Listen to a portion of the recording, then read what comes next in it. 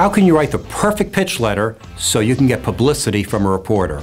Hi, I'm Dan Janal, the president and founder of PR Leads. People consult with me all the time to help them find the perfect positioning and their perfect pitch. Reporters and TV producers tell me they don't have time to read long pitch letters. They're swamped.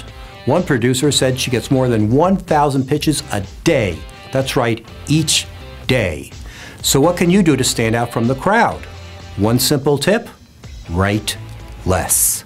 Most producers use their cell phones as their main communication tool.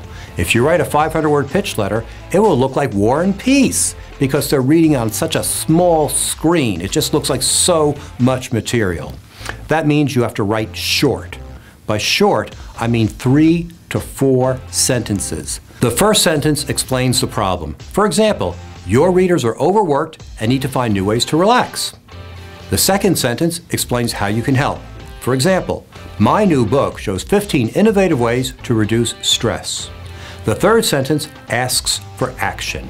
You can interview me on the air or by phone, and I'll share my best tips. The fourth sentence tells them why you're the perfect person, but keep it short. They don't need to see your whole resume. For example, I've done research for 5 years with 50 companies, and I've written a book about this. Then list your contact information. That's it. The less you say, the more success you'll have. I can help you create your media strategy.